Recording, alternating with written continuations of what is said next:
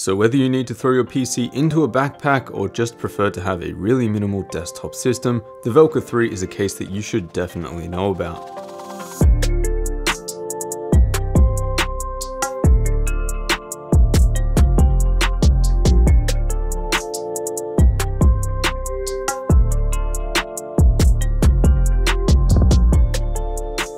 So after reviewing so many PC cases, it's always really refreshing when something unique arrives on the review table, like the Velka 3. This is a 4-liter PC case, which makes it about as big as a standard length RTX power supply. I mean, take a look at that. That is just really insane to think about. Full PC power supply. I mean, you can't game with this. The other thing is that don't be confused, this isn't just a case for APUs, for example, so Ryzen APUs. You can actually fit up to an RTX 2070 in this thing, which is absolutely mental. That makes this a potential powerhouse of a gaming PC.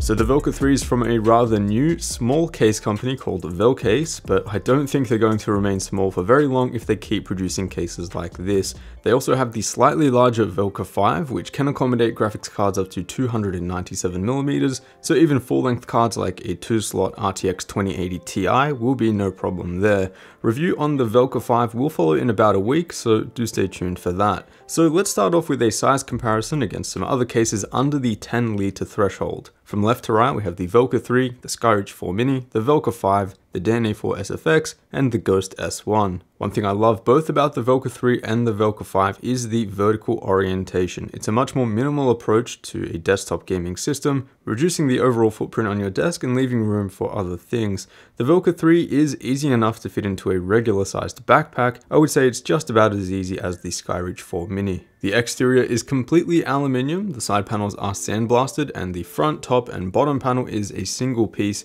That panel is brushed. And actually, the Velka 3 and 5 share a very similar design language and aesthetic to the Skyreach 4 Mini, so if you're a fan of that minimal, unbranded aluminium exterior like myself, you'll definitely like this case as well. Build quality is also very solid despite the Velka 3 being light as a feather. One small gripe I have for the exterior is the approach to screws for the side panels. Countersunk screws are used, but the holes in the side panels themselves aren't countersunk. So I really hope this is an easy fix for future revisions. Another thing are the corners for the side panels, which aren't rounded or a perfect right angle. They're kind of just roughly cut. So quality control here definitely needs to be improved as well. Like I said, Velka are a new company, so hopefully we can see these small issues ironed out over the next revision. The case does use a 300mm riser cable to flip the motherboard and GPU back to back. At this point, the riser cable is not included with the case, so it will need to be purchased along with it, bringing the total cost to $120 US. Alternatively, if you have a 300mm riser cable already, you can just buy the case alone for $80. That might sound like a lot for what it is at first, but for a small production run aluminium case, that is actually quite good. Now, being such a tiny case, there are of course going to be some compromises, and let's start with the GPU, which in my opinion is the smallest compromise of this build. Graphics cards up to 183mm are supported, which means that you have 2 RTX 2070 choices available here from either Gigabyte or MSI. Also, only CPU coolers up to 37mm are supported here with a dual slot graphics card in the other side. So in this case, I went with Noctua's NHL9i, but you can configure this case with a single slot graphics card, which would allow you to run a 52mm CPU cooler. In that configuration, you could just go with an APU build with a Ryzen 3400G, for example, and leave the extra expansion slot for 2.5-inch drive mounting if needed. With the NHL9i though, you're still able to comfortably run a 6-core i5-9400 at full tilt with no issues, so for gaming I believe this is absolutely sufficient. Power supply compatibility is a bit unique here, but that's required to get the case to such a low volume, where the Velka 3 supports flex ATX power supplies up to 150mm in length. For my build, I went with a 400W 80+ gold unit from FSP, which is overkill for this build in terms of output, but thankfully it does have an 8-pin PCIe connector for the RTX 2070, and that's a bit hard to find on lower output flex ATX units.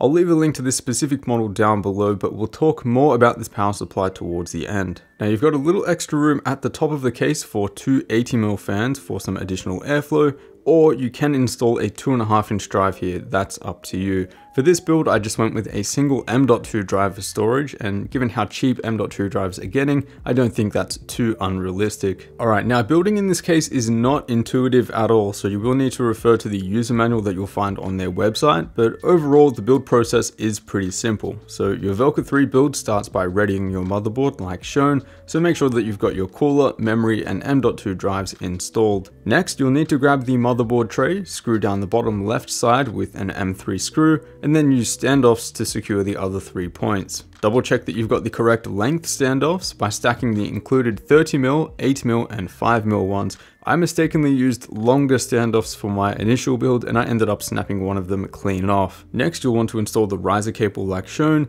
and then install the I/O shield for the motherboard onto the rear piece of the case. Out of the box, it is configured for APUs like shown, so just remove that extra bracket to make enough clearance for a dual slot graphics card. The bottom left hook on the motherboard tray can be slotted onto the tab on the frame like shown, and then the rest of the board can be lined up with the I/O shield. Then you'll want to flip the board onto the face of the cooler and then awkwardly install your GPU. I say awkwardly because there aren't the usual slots that you'd find to hold the GPU in place, and you'll also need to unscrew the riser cable to connect it to the GPU. You'll also want to screw the motherboard standoffs to the frame to temporarily hold it in, otherwise it'll feel like your motherboard and GPU are just sort of floating. The next step, and the hardest step, is installing the power supply and routing the cables. So the installation is pretty simple. The Flex RTX unit slots in pretty comfortably at the bottom and secures with 2 screws, but the cable management about to follow will take some time. Now, if you don't mind ketchup and mustard cables in plain sight, then don't worry, just slide the final panel on and you're good to go.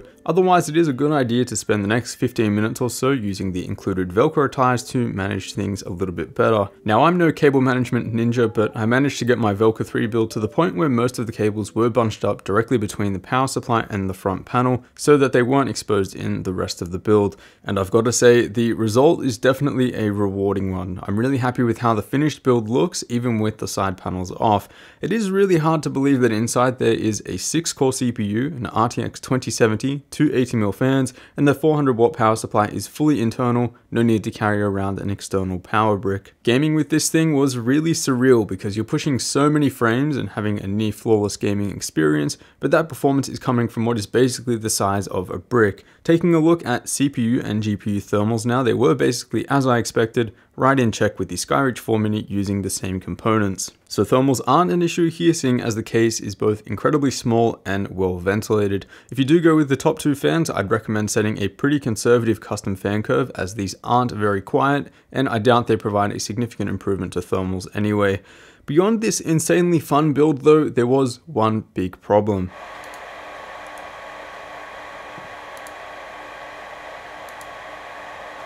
That ridiculously high noise, believe it or not, is not coming from the CPU, GPU, or the top fans, but instead the power supply. The Flex RTX unit uses a 40mm fan to provide airflow to the circuitry, and despite being well under the output limit, this thing gets unbearably loud when it's under a gaming load. Now, I initially thought this was due to my cable management, seeing as to hide the majority of the cables from sight, you guys saw that I bunched most of them up in front of the power supply, and that kind of blocks the fan. Oddly enough though, even when removing the cables away from the power supply fan, it still gets pretty loud.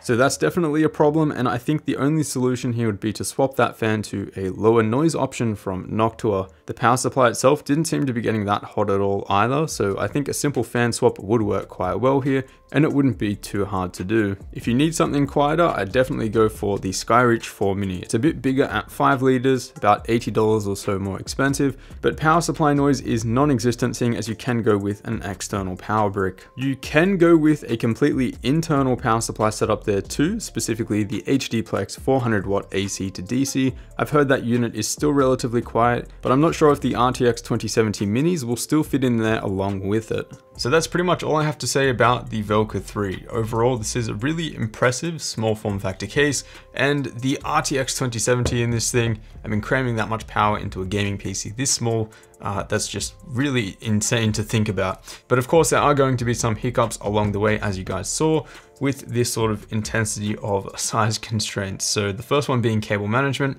it's just not as easy as you would find in something a little bit bigger. And the second one being that pretty annoying power supply fan. It's pretty much necessary, I think, to swap that fan out to something like a 40mm Noctua. I'm not sure which options are the best, but definitely do some research on swapping that out. If you are interested in the Velka 3 or the Velka 5, I will leave them linked down in the description below. As I said before, Velka 5 review will be next week or so definitely stay tuned for that. As always guys, a huge thanks for watching, and I'll see you all in the next one.